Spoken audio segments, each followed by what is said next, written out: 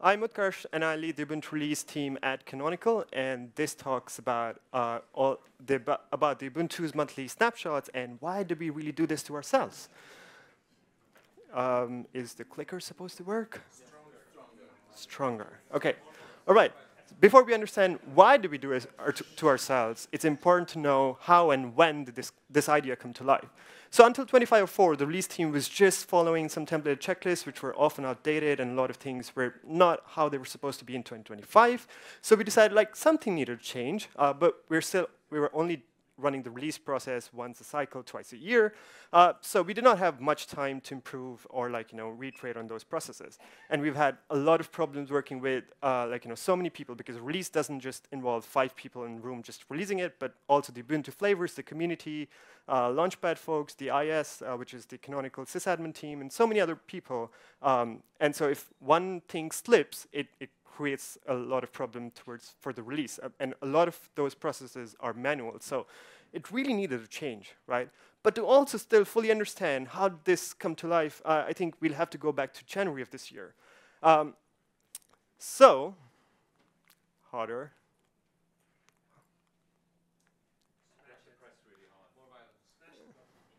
Okay. Okay.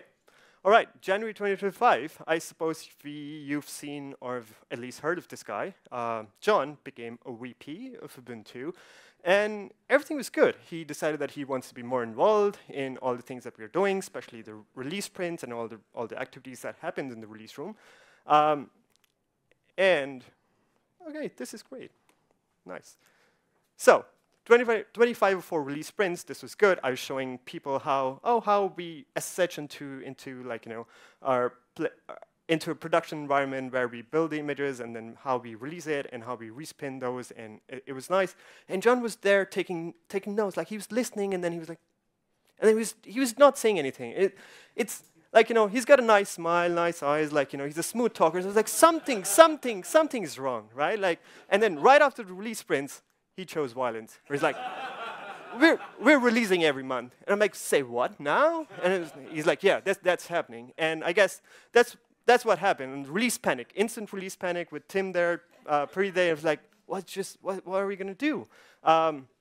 Anyway, so we did monthly snapshots ultimately. I do not have much time because my talk was 30 minutes, cut down to 5. So I'm gonna speed run this. I think if you're subscribed to one of the mailing lists and Discourse posts, you would have seen me post a lot about monthly snapshots, maybe more than John at this point.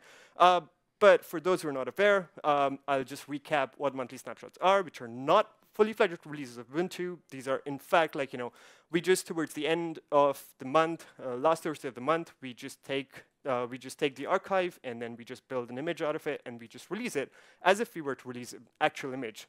And the main purpose is to improve the release process and machinery so that the final release process can be much more improved and it can be automated. Fast forward to now, I think in the last cycle we did 6 releases, including 4 snapshots, 1 beta, and then 1 final release. We've done a lot of automation. Simple streams are automatically generated. We've done a lot of test stop and Raspberry Pis. A lot of work has gone there, and they're automatically run now. So earlier it used to, to put it in perspective, earlier it used to take 2 to 3 days of work for 2 full-time engineers working on it. And now it's like a 1-hour Jenkins run for just him to run. If you've seen his talk, he's like, damn. He just runs those jobs and then it's done.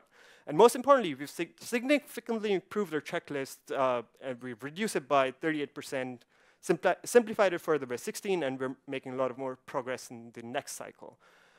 For the next one, we're sunsetting the ISO tracker. We're using different, we're still experimenting with different things. We're gonna plug in those use cases and test observers, see how it's gonna work. Working with Launchpad to automate a few things, and we are continuously improving the checklist, and we're going to start writing Go functions and put it in temporal to see how it works out. And yeah, so all in all, we're working very hard to make the release process much smoother, much better, and much more reliable. And in that, whilst we do that, we might find out we might kill some tools that we were using it. We might change the way we do things.